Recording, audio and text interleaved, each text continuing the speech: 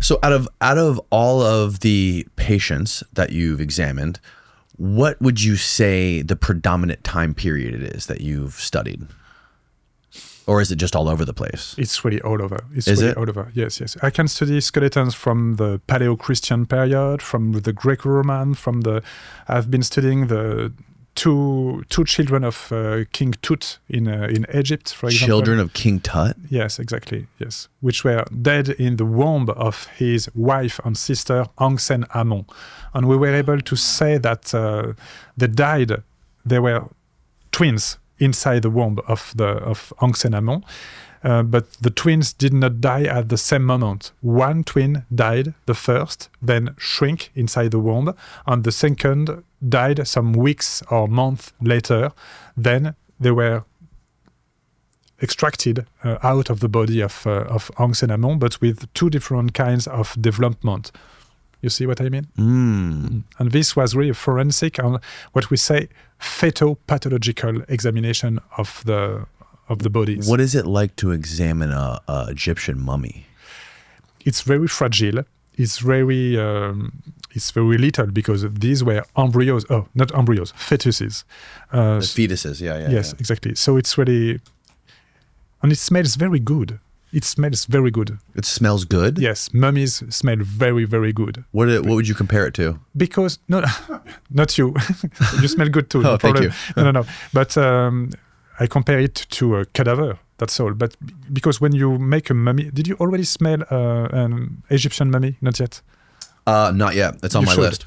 You should, because you've got bitumen, but you've got also many aromas. Maybe a lot of aromas. Yes, aromas. Yes, like you've got salt and you've got botanical samples that are here to conserve the body for a very long time. And all of this smells very good. Wow. And you know, I've got another story to tell you. Yeah.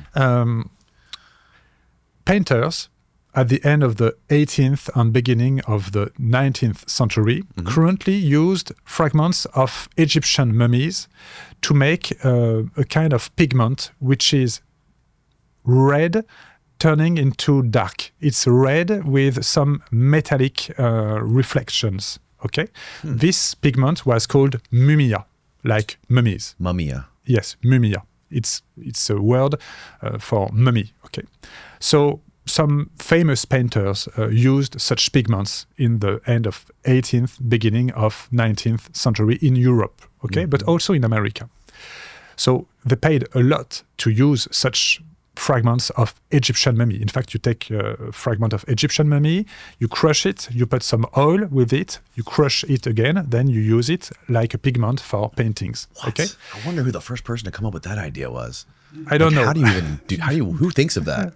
In fact, it's very, the color is really unique, but it's also symbolic because you think that, an Egyptian mummy does not destroy through time. It's really, it was conserved. It's preserved. It's preserved for not only centuries, but millenaries. Okay, so you millennia. So you consider that your painting too will be conserved the same way.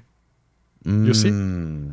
But during the French Revolution, so we are at the end of the 18th century in Paris mainly, some painters had the opportunity of buying fragments of the mummified heart of the French kings, which were not Egyptian mummies, but they were hearts that have been mummified and embalmed almost the same way. The hearts. The hearts, yes. So they bought the hearts of Louis XIV, for example.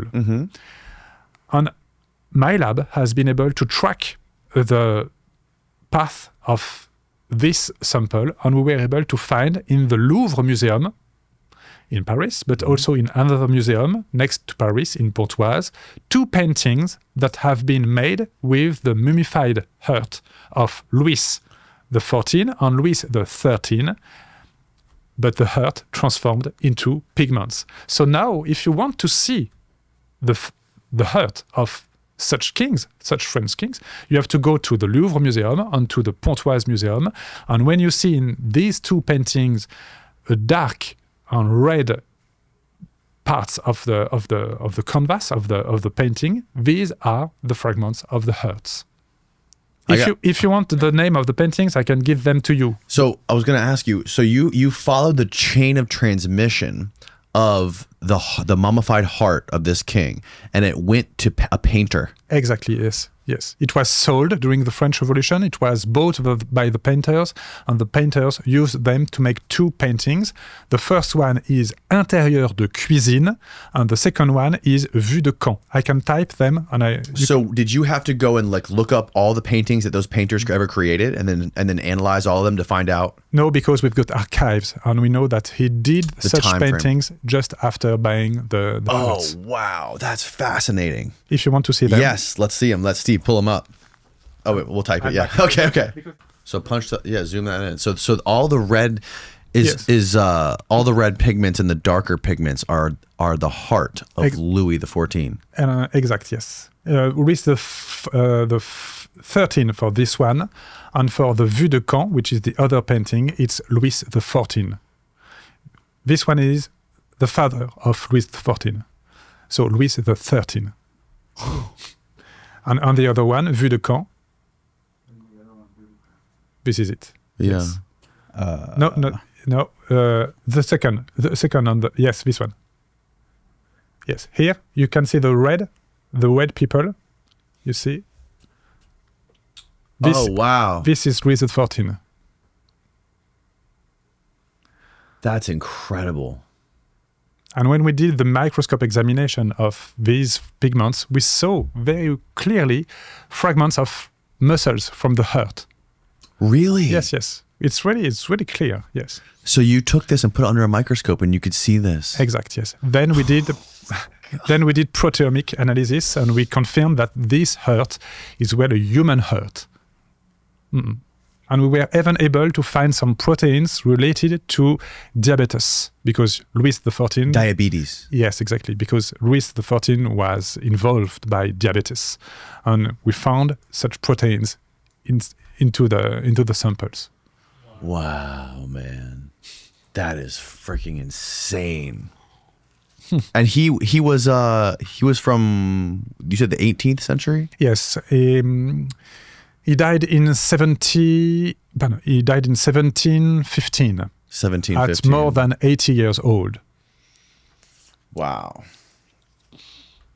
Maybe you can show us Louis XIV. Yeah, show us a photo of him.